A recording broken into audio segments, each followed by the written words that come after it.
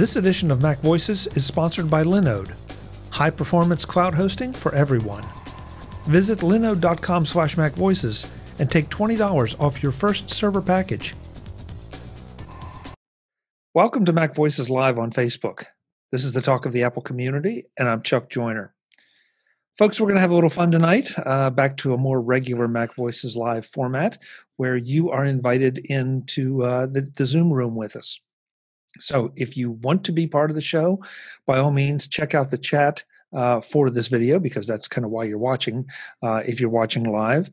And you should find a link there for the Zoom, and just come on in. We'll let you in, and you can tell us what you think about what we're talking about. And if you just want to hang out and watch and comment in the chat, that's fine too. Please do. We'll watch that and try to respond to you. So this evening, first up, the guests we have, at least so far, Mr. David Ginsburg. David, good to see you. Good to see you, Chuck. Glad to be here. Yeah, thanks for coming by. Yeah. Absolutely. And the lady who just pranked me with her shirt, Miss Kelly Guimont. Kelly, how are you? I'm doing well. I'm kidding. I'm just... Oh, that was cruel. That was cruel. It's like, oh my God, there's a gear and now it's not moving. That's even worse. We're frozen. Oh, good move, Kelly. Very good move. I tried. Oh, well, I've started trying to at least have a topic or two to start us off. And if we go in other directions, that's fine too. But last week was the 12th anniversary, which I just can't believe, of the App Store. And I wanted to talk just a little bit about the implications of this, not just for Apple, but also for the developers who contribute apps to the App Store, and what it's meant for them and what it's meant for us as users, because it really took the iPhone and later the iPad and just expanded its capabilities exponentially.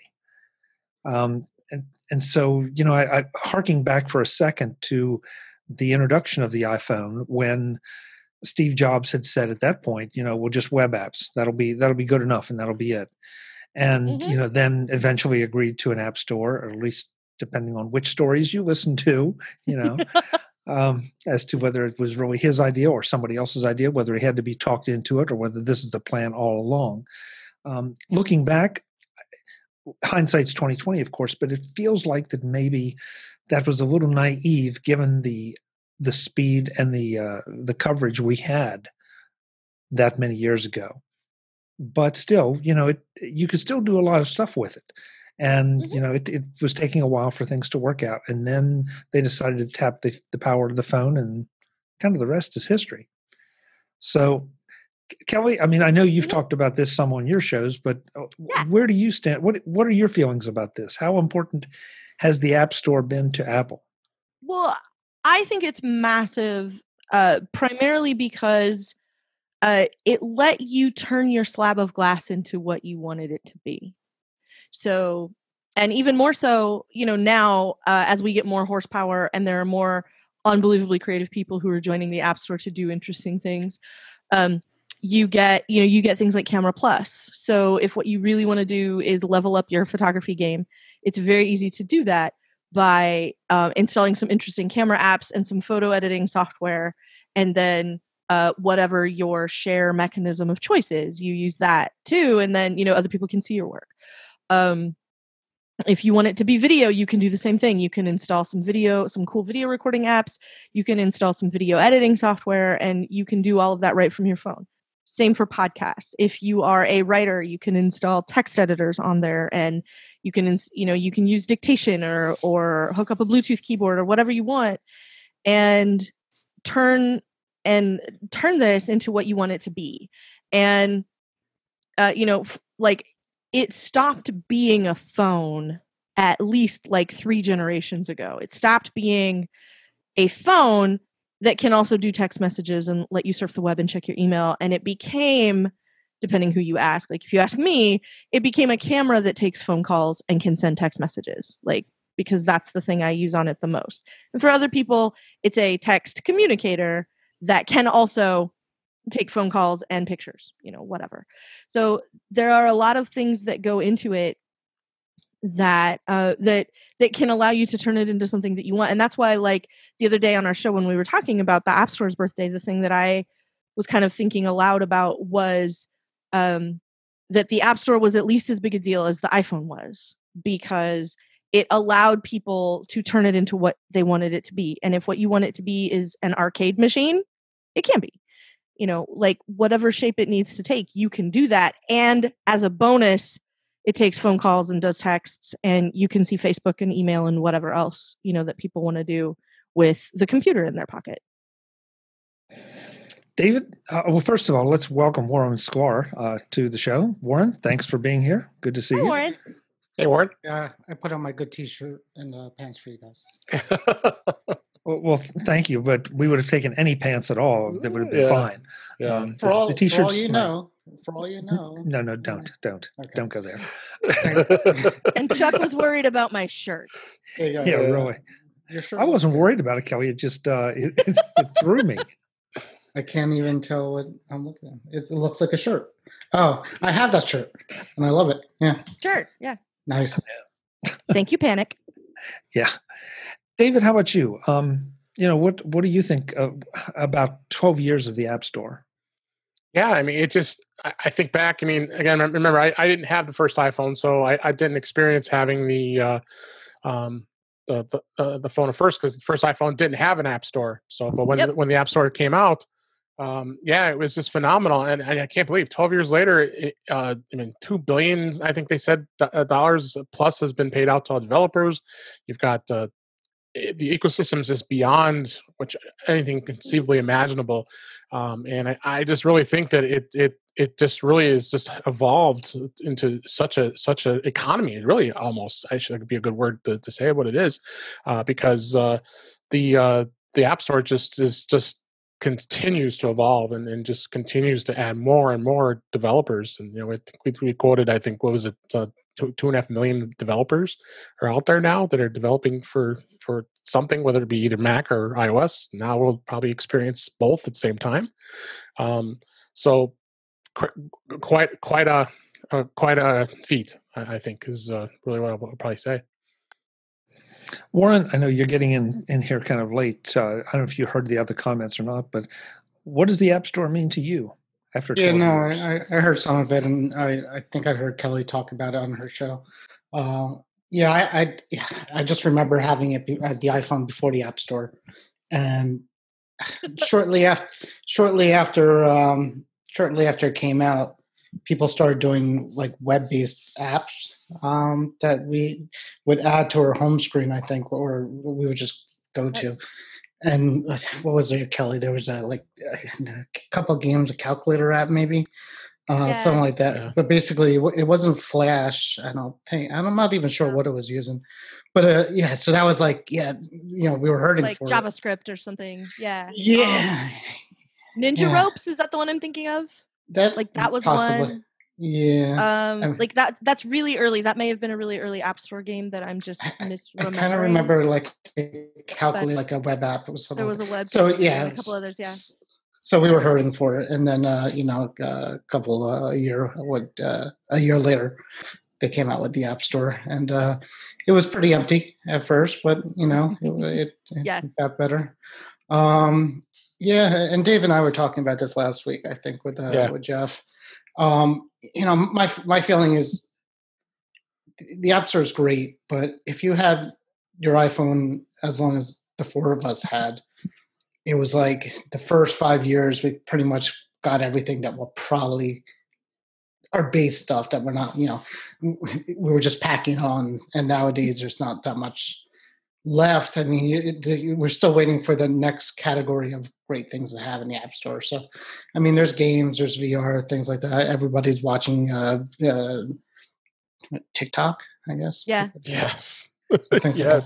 So, we're just waiting for some more things to come along. But I have an Android device and I have a Windows device, and nothing comes close to the iOS App Store. No. Chuck, what was the first app you downloaded on the App Store?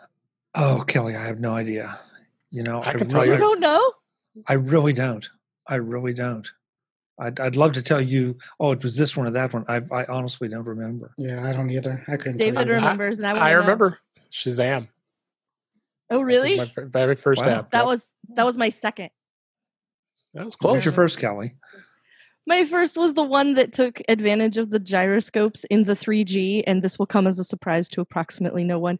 When you waved your phone around, it made lightsaber noises. Oh, I remember that. Yes. Yes. Yeah.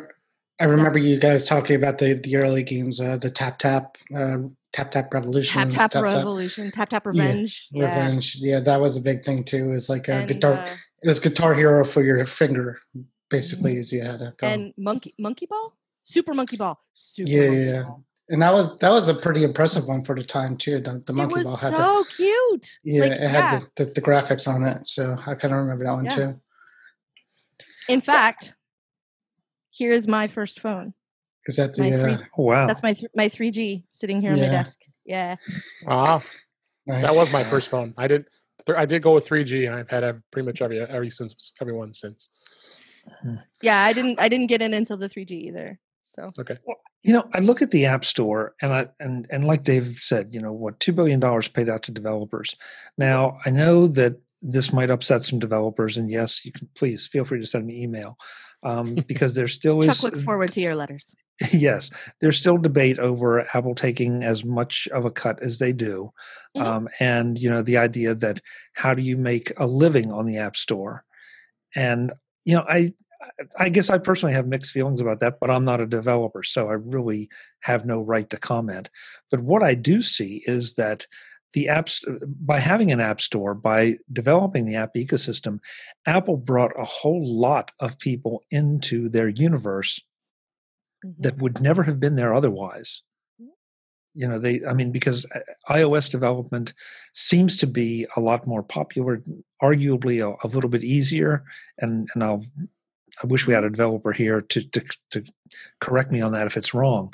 But it just seemed like there was something about the phone that captured so much imagination, even for just your little one-trick pony apps, and that was pretty much all of them in the early days. But it was good enough because, like Kelly said, you tap that one app and suddenly your device became something else entirely. Mm-hmm. And now, to piggyback on some of Kelly's comments, yes, we have a great camera in the phone. And that would have been completely logical, but with the apps behind it, you can do so much more now. And especially something I'm interested in is video, of course. And, it turns this into a video camera that is much better than the typical camcorder, and obviously a lot smaller and with a lot more capacity. So, and that's just one little thing, one aspect to it. But I feel like it's been just really critical for the success of the iPhone and Apple in what at that point was looking to be kind of we were headed toward a post-Mac environment, which at least that's what a lot of the pundits said, which I'm not sure is accurate. But anyway, so yeah, it's been an interesting ride. Go ahead, Kelly. Sorry. Well, the thing that makes it easy to try to have that argument is that there's a huge piece of information about Apple's 30% that we don't know, which is what it does, right? So we don't know that Apple gets $1, right? Whatever that whatever amount, wherever it comes from, like Apple gets $1, and so with that dollar, like 85 cents of that dollar is servers and bandwidth. And that's where like all their money is going, is servers and bandwidth. Okay. If it's really that expensive to spin up and maintain that app store, then okay, like maybe 30% doesn't sound so terrible, but it sounds terrible because we don't know anything about what those numbers are for. So we don't know how much of it is paying people to write the app store stories that we see brand new every day. We don't know how much of it is server cost. We don't know how much of it is bandwidth. Let's say that, whatever Apple's AWS buckets are, like we don't know what those cost them. We don't know how much the marketing piece of it is costing them or anything like that. Like we don't have any transparency into what it is that those costs cover. All we know is they cover being in the app store. and that's it. And so on top of paying Apple $100 a year to be eligible to put something in the App Store that costs any money, like we don't know aside from that, like you're getting $100 from me a year personally as an App Store developer, and you're getting 30% of everything that I sell in the App Store, which, you know, when you look at it from here and you're me and you've watched a lot of mob movies, it sounds like Apple just trying to get a taste, right? So every week I got to swing by with my envelope, and if it's light, I'm in trouble, right?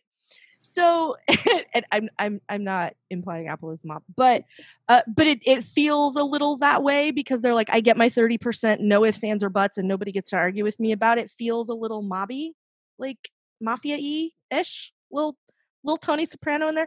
So that's the thing is like, if Apple came out and said, you know, 28% of our 30% is all going to server costs, you know, all right, you know, I don't feel so bad about it then.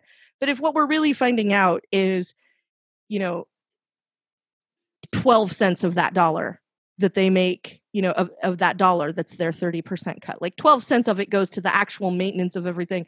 And the rest of it just goes to making Apple have $1 bajillion in the bank, give or take. So like, you know, like if they came out and said something like that, you know, at Dub or something like, hey, developers, here's where your money's going, here's what it's doing for you, I think people would feel a little bit better about paying it.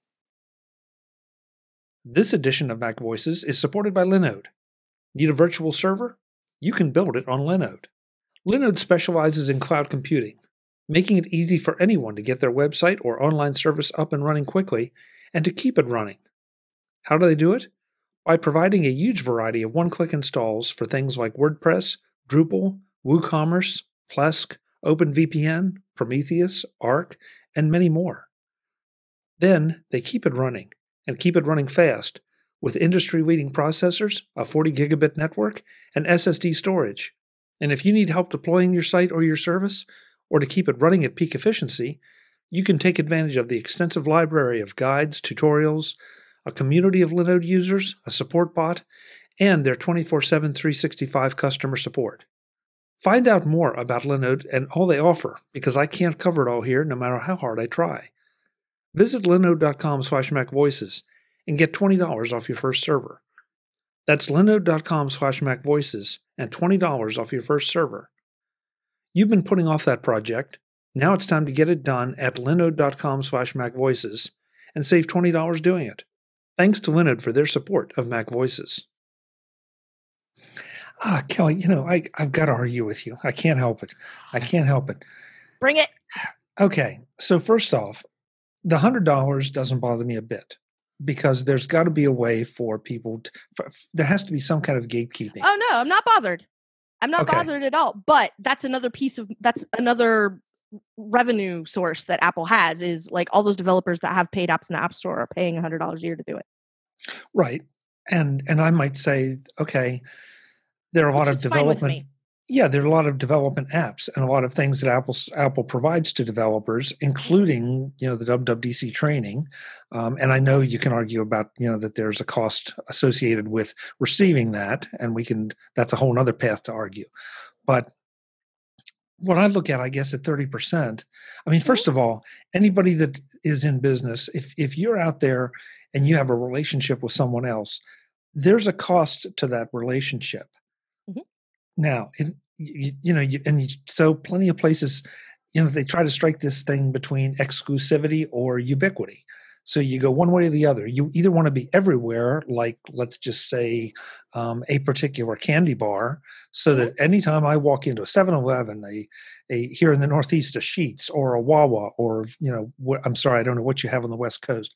You know, I can pick up that chocolate bar, and it's going to be. And first of all, I'm going to look for it. It's going to be there, and that's it, right? Yeah. Or you strike something else, and I'm not coming up with a good example right now, but there are millions of them out there where they say you can only get our product at this store or these few stores. And so, somebody in business makes a choice to go one way or the other. So that's the first thing. The second thing, though, is I think we'll never see it, but I'd love to see what does it cost Apple to put an app in the App Store, okay? Because it's got to go through the review process. which, there are lots of arguments over the quality of that. But the one thing that does seem to be true is that apps are looked at. Sure, sometimes things are missed, but Apple just doesn't haphazardly slap something up from Kelly Guimont and say, "Oh, it's from Kelly. I don't need to check it." They check There's it. a labor cost associated with every single app that goes in the App Store, right? And that's fine. And I'm not arguing that I'm not arguing that it shouldn't be. I'm just saying if we had the numbers, I think a lot of complaining about the 30% could go away if people had more awareness of what they were getting for that cut. Yeah, and I guess too, I go back. Your server cost, I think that's an interesting statement because when you say server cost, I hear cost of servers, right? But go with me on that for a second. And bandwidth, but also the maintenance of the front end, the maintenance of all the lists and all the coding that goes into maintaining that app store, all the security which Apple doubles down on that Apple is providing. So that your app doesn't get, swapped out by somebody in the middle of the night and they're downloading not your app, but an app that will steal their information. So, I don't know what the right number is. I mean, Apple has decided on 30%. I'm sure there's a healthy profit margin in there. And, full disclosure, I'm an Apple shareholder, so I hope there's a fair profit margin there because I don't want to see them doing too many things that don't have a profit margin. So, and I'm not saying Apple shouldn't make money. I know Apple's in the business of making money. We all know Apple's in the business of making money. That's exactly what they do. That's exactly what everything's for. I totally get that. And I do not begrudge them that or anything. Like, I'm not saying take the 30% down to zero or anything like that. But just, it might be nice if there were more transparency into those numbers. Like on the quarterly earnings call, if it was like, this is how much revenue we took in from the App Store. And they don't because they hide it in services because everything is a service now. And so that way they don't ever have to tell anybody anything. Just we made like $1 squillion on services. Next question. So like that's the thing about it is if they would just come out and say, then I think a lot of people would probably have their concerns addressed. And like, I didn't think about the number of man hours that go into App Store review. I didn't think about the number of people that have to maintain the front end and put all the images together and make sure everything looks nice in the App Store, no matter which one what device you're looking at it on, from an iPhone 6 up to an 11 or an 11 Pro Max or whatever. Like it has to look nice on every one of those devices, and that can be hard. So, like I think a little bit more of a look into where that stuff goes would be nice. David, am I wrong? Because I'm not convinced we're disagreeing, Chuck. That's what I'm saying. Well, but I'm if you believe in that kind of transparency, I think we may be, because I just don't know why someone that's in business has to be that completely transparent. Oh, I don't expect them ever to be. No. I hope that maybe they would say, half that money goes to servers and bandwidth and the people that review the apps. Okay. That's all I wanted to know. Like, I don't expect them to tell me to the penny. I don't expect it to ever be anything like that. But it would be nice if they would come out and say, like, do you know how many servers and how much bandwidth we are actually talking about when it comes to the App Store? And that one of the things we fold into that is everybody's over-the-air iOS updates. Like, I mean, like, I think that if there were a little bit more awareness of that, I think that a lot more people would give Apple a lot more credit than grief over that 30%. I mean, that's what I would agree with. I mean, 30%. You look at that number, it seems like it's very high. But if you had some explanation of where all that's going to, I think everybody would probably feel a little more comfortable to why Apple is charging so much. I mean, let's face it, we know Apple charges a lot for their products, and we know that they profit a lot because the products tend to be a little higher than most. So having that type of full disclosure, at least letting a developer know, okay, where's all that money that I'm paying into going to when you take it? Where does it go to? But thing is, I don't see Apple ever doing that. That's the sad part of it. But I think it would be nice. It would really definitely be nice. Yes. Okay. Warren, help me out. I mean, right now it's 2-1. You want to even it up, or are you going to pile on? I'm going to go a little bit of a different direction, I think, in this. I don't think the 30% matters that much to Apple at all. And I think Apple's deal is they want to be an exclusive club, and their developers have to pay a 99. You have to be a developer. You have to be in a club. You have to pay the 99, and you know, we're going to charge you 30% of whatever you put in there, because that's going to weed out some of the amateurs who probably don't want to, you know, they don't want in their little club. And it works because, you know, then, you know, when it becomes too uncontrolled, you got a Google Play Store. And when it becomes too mismanaged, you have a Windows Store that didn't work either. So Apple basically said, we're going to write the rules. You have to be a member. We have to, you know, monitor what you're doing. You know, I'm sure there's a lot of costs, you know, with it, but I think it's more their way of control than profit. And I think it's their way to keep the App Store desirable. They want a desirable place to be. So they want people who, you know, write junk not to be there. And they want people who will, you know, follow the rules. And if you follow the rules, you'll make money, less 30% of what you make. I don't think they're right or wrong for charging 30%. I think, you know, I think actually if they lower it now, I think they're probably going to, you know, open it up in ways they don't want to open it up. I think more people that have been holding off will come in. That's an interesting perspective, and it appeals to me. I like it because I think there's a lot of truth. I didn't want to be the one to bring up anybody else's app store and talk about what a disaster they are, but thank you for opening that door. They're a disaster. Yeah. I mean, and I don't know if Google Play, I don't know what their rules are. I don't know if you have to be you know, considered a developer. You know, maybe somebody else knows how to get an app into the Google App Store. I am 100% sure it's a lot easier than putting it in the Apple App Store. Yes. I just don't know how easy it is. I do know there's a lot of crap in the Google App Store. There's a lot of adware stuff. There's a lot of you know, things that you'll install that says it's free, but it will just cover your phone with ads all over the place. Mm-hmm. RAM cleaner. That's one that like every person I know with an Android device has installed. Yeah. So RAM cleaner, memory cleaner, something like that. And it's just commercials.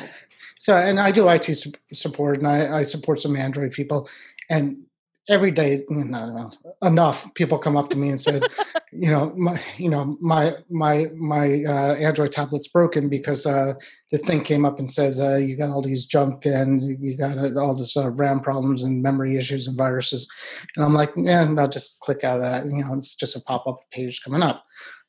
Apple does Apple doesn't do that. You know, can you get there from a Safari site on Apple device? Yes. But they're trying to work on that too. But it's a mess. So getting back to it, and the Windows Store failed because that's a mess in the other direction. It didn't attract people. And a lot of the attraction of the iOS Store is what I'm saying. It's almost like a badge of honor to get your app into the App Store, the iOS App Store. And developers want to, they feel proud of it. You'll listen to some of the podcasts of developers who get, they're happy that their app is in there. So I think Apple wants to keep that up, and I think that's what they're doing is going to do it. Good. Again, good. Two, I guess, a bunch of different perspectives here. Kelly and David seem to be in one camp. I guess I'm in another camp, and it's Warren 2 to 1 to 1. Yeah, that's right. Yeah. But I'm my own camp. I'm a band camp. But I'm gonna. I'm going to sign a treaty with Warren, and then we're going to come back and talk to you guys. So, That wraps the first part of our discussion about the Apple App Store at 12. Next time, we'll get into more of these discussions, along with naming some of our favorite apps of all time. Until then, and as always, I'm Chuck Joyner. This is MacVoices. Thanks for watching. Visit MacVoices.com for show notes and to connect with Chuck on social media. Get involved in our Facebook group or like our Facebook page, and get more out of your Apple tech with MacVoices Magazine, free on Flipboard and on the web.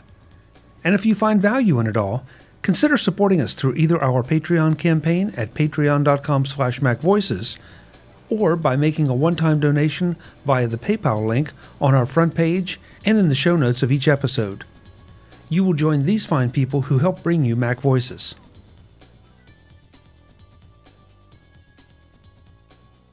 Advertising handled by Backbeat Media at backbeatmedia.com. Bandwidth provided by CacheFly at cachefly.com.